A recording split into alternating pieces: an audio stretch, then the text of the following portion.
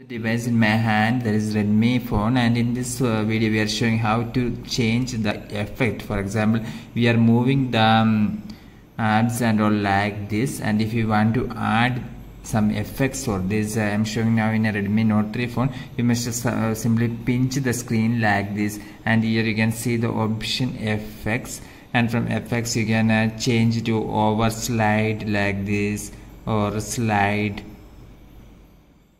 or crossfade, or tumble, or you can adjust that effect you want. Page, cascade, rotate, cube, etc. I select the cube, and after that I am going to press the back button from here, and back button again, and if I change, now you can see that the apps have been moving like a cube format.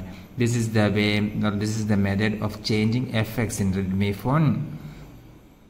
You can see that it is moving as a cube.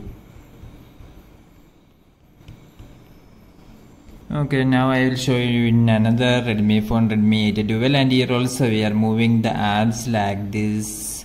And for changing in another pattern, or for adding some effects, you must pinch the screen, empty area in the screen like this, and if you pinch the screen, you can see the option here.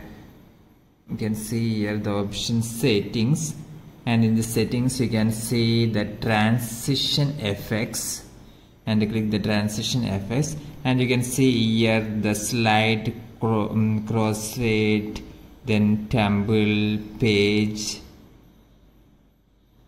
then you can see cube, rotate, etc. So if you pick the cube one, then after that you must press the done button like this. Okay, now I am going to press the back button. Now if I change, now you can see that the apps have been changing like a cube. So this is the method. So simply pinch your screen like this, and then go to the settings, and from settings you must just choose the transition effect, and from here you must pick whatever you want. Hope you enjoyed this video. For more videos like this, subscribe our channel Engineers Online. Thank you.